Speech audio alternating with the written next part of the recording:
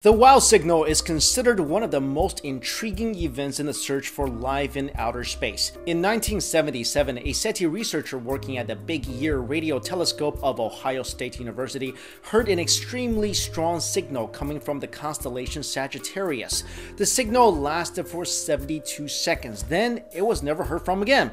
It was dubbed the WOW signal after its discoverer wrote WOW with an exclamation mark on a computer printout next to a numeric representation of the signal. Many researchers still believe this signal may have been our first interception of an alien broadcast because analysis of the data has ruled out satellites as the source, and regulations on Earth do not permit the broadcast of frequencies in the range picked up by Ohio's Big Ear Telescope. But according to New Scientist magazine, a new theory has recently emerged which, if confirmed, could finally solve the mystery of this perplexing space signal.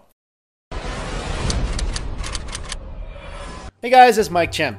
Antonio Paris, a professor of astronomy at St. Petersburg College in Florida, has proposed a theory that suggests the WOW signal may have come from a passing comet, not aliens. He said, "I came across the idea when I was in my car driving and wondered if a planetary body moving fast enough could be the source. Because when comets pass close enough to the sun, they release a lot of hydrogen, and it's possible that hydrogen being released in this way could emit at the same wavelength as the WOW signal." And it so happens that two comets, 266P Christensen and P2008 Y2 Gibbs, have orbits that would have put them in position in 1977 to be the possible source of the signal. Because neither of these comets had been discovered yet in 1977, so nobody thought of them until now. And if you still think it's aliens behind this signal, well, don't give up hope. Researchers are skeptical about whether comets can produce enough hydrogen to cause a reading on that scale, saying for a comet to emit a signal as strong as the WOW signal, it would have to shed a huge amount of hydrogen. It's certainly possible, but unlikely that one or two comets could have released such a big amount of hydrogen in order to produce a signal as powerful as the one intercepted by the Big Ear Telescope. James Bauer